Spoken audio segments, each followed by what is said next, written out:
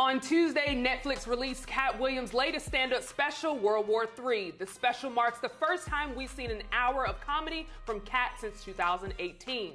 However, despite the long wait in between, it seems as though the special is getting a lukewarm response from fans online.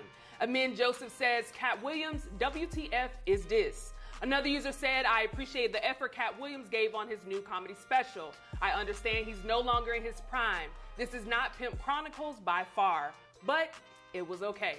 Yesterday, Michael Blackson tweeted that stand-up comedy specials haven't been that special, and with the recent conversations surrounding Katt's stand-up, leads some people to assume who he's talking about.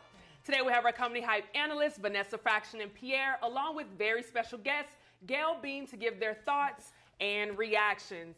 Pierre, I want to go ahead and kick it off with you. What are your reactions to some of these bad reviews we're seeing Katt Williams receive? Well, you know, after you have 10 plus specials, you're going to get some ups and downs. And, well, you know, I saw 20 minutes of it.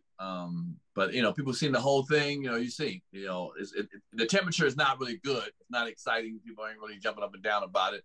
But again, I got to watch the other 40 minutes of it. And, you know, and I'll give you my, my wholeheartedly true response to it. But again, you know, to me, he's still a legend in the business. He just happened, you know, this is one he caught an L with. A lot of comics caught an L. You just can't catch too many L's. We know a couple of famous comics that had a couple of L's under their belt as far as a special. All right. Well, Vanessa, I want to kick it to you as well. What are your thoughts on some of the bad reviews we're seeing Katt Williams receive? You know, it happens. You know, each special that you do, if you will, or each hour that you provide to the community, everybody not gonna receive it the same way. You know what I mean? Some people probably slapping their knees and it was like, hey, you know what I mean? But you're not gonna necessarily hear those comments. You know, for others it might not have been what they expected, but then here we're going with expectations. You know what I mean? And as a creative, you just have to deliver what you have. You know what I mean? So sometimes when you're going in with an expectations of a pimp chronicle, when somebody's possibly no longer a pimp anymore. You know what I mean? you know, then you may have some comments. Now, I didn't see it, so I can't, you know, speak fully on what had went down. Right. But I do know that he produces a lot of specials within a short amount of time, and I do believe that it does take time to really curate and really, you know, to put that joke together in a way that's going to hit and crush every single time. So, you know, reviews are to be expected. Now, Gail, first and foremost, thank you so much for joining us today, especially on this conversation. I think you're going to add a lot to it. But I just want to start off, what's your reaction when you saw some of these bad reviews on his special? I mean, nobody's above constructive criticism at no point in life. So for me, this maybe what is like 11, 13 special. 11, yeah. So an hour, if you have 11 hours and you only have 1 hour that's not where everything else has been, you still pass. Yeah. I mean, and then this is like post Emmy Award winning Katt Williams. So we don't know if he's changed as a person or what he's been through, if his schedule is way more busier. Not making excuses for him. But at the end of the day, I think in any industry, you have to continue to practice and learn and grow and be constructive to progress and deliver great work. Like, Denzel Washington says, always be practicing your craft. Yeah. So at no point should, I don't know if he's hit a couple of clubs, you know, practice the jokes, has a writer, what's going on. But I mean, he's gonna have to take this, receive it at face value, and say, okay, are you happy with the work you put out, or do you want to do better? I wonder if he left. Right. Now, speaking of perfecting your craft, I do want to pull up a clip where he did do an interview on the Arsenio Hall show. So I wanted to take a look at that, and then I want to get you all's reaction. So let's take a look at that clip. I never see you in a club, but then you have an hour that's on fire. Do you work in your house? It got to the point where I'm asking other comedians to not do things that maybe they would want to do. So I don't do any practicing in clubs. I do it all. In arenas? Now, Pierre, I want to get your reaction on this. What are your thoughts about, you know, Katt Williams' response to how he works on his craft? Do you think talents at his level need to work on their craft at this point in their career? Well, he said a couple of interesting things, but one thing I say, like, he came up, you know, when he did come up, when he blew up, whatever the point was that y'all figured he blew up at, he started doing arenas. Yeah, it's unnecessary for him to come down to comedy clubs and work on his act. If people accept him in arenas, trying out new stuff for the first time, then good for him, you know.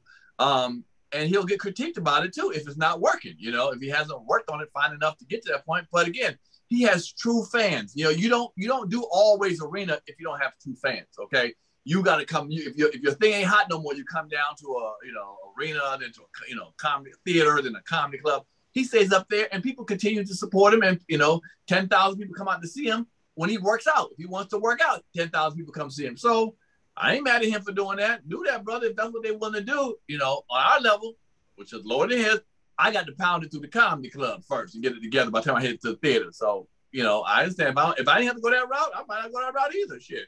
Y'all catch this new stuff for $75 and $100 for this new shit, okay? I am not mad at it. I'm not mad at it. Vanessa, I want you to chime in on this one. What are your thoughts about, some of the things that Katt Williams had to say? And do you think, once you reach a certain level that, you can alter the way that you work on your craft if you decide to work on your craft? Yes. I think to everything you said.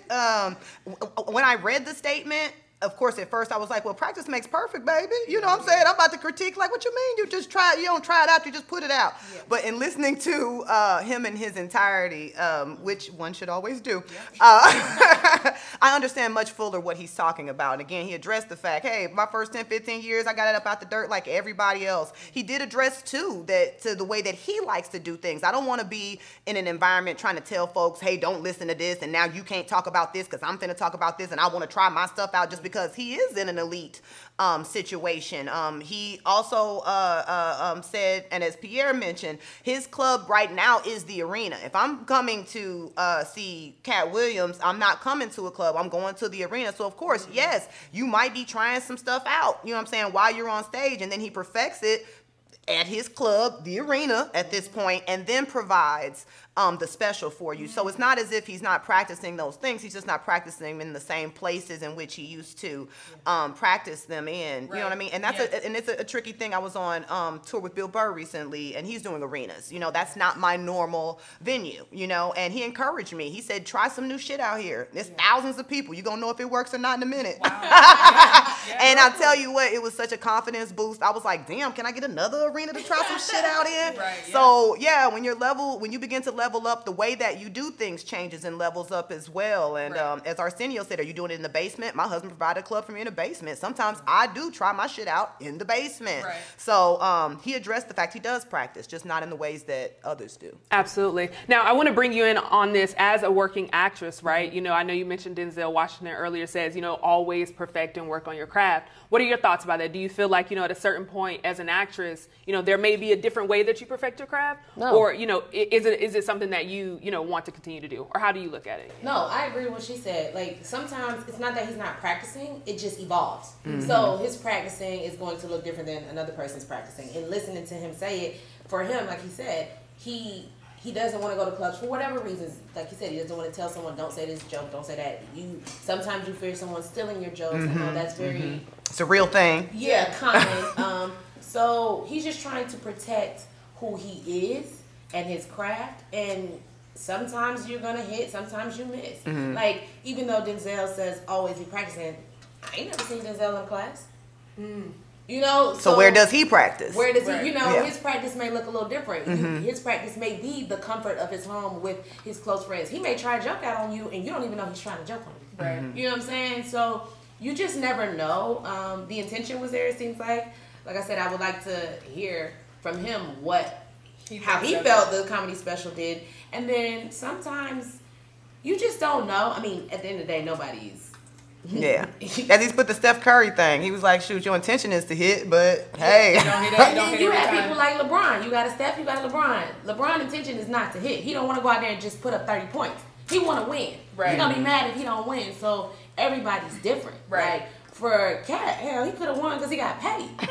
So let me ask this, and Pierre, I want to bring this to you. So Katt Williams made a comment on PC culture, and I want to read the quote and then ask you a question. So he says, if these are the confines that keep you from doing the craft God put you to, then it probably ain't for you. I guess I want to bring you in on this one. What are your thoughts? Do you think PC culture had anything to do with his latest material? I think it's in the back of all of our minds in one way or another. I don't think that it's maybe the forefront thing or the thing that you lead with, but I think somewhere back there you say, let me not say this word, let me switch this word up, let me, and I don't mind mindfulness. I don't mind being a little bit more thoughtful about the way you're presenting and the way, and to do it in a way where everyone can laugh and someone's not being laughed at unless that is your intention. So I think I think that it has something to do with it, not about whether it's funny or not, but I actually very much like his comment about if you can't figure out a way to do have your craft and so forth within, sometimes it can be rigid, I will say. Sometimes people are very sensitive and anal, so you can't always fit into that, but in a way you should still very much be able to succeed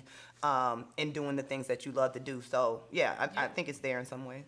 Now, Gail, I want to bring you in on this, of course. So, with the scripts that you received over time, have you seen like a shift in, people maybe more catering more to the PC culture or trying to stay away from certain things? And what has that been like yourself? I definitely have seen the scripts evolve to inclusiveness or diversity or shifting or feeling it's forced. Like you have Fast and Furious, where it's just natural diversity. But then you have some things where they feel they need to add that in there in order to make it make sense. I know with Girls, old show on HBO, she got all this backlash about not having no black people when it's in New York. So then she randomly threw Donald Glover in there. So there's plenty of moments, and then his territory has enlarged. Like he won an Emmy, so now you already were a legend, but now you're seen on another platform in a different space.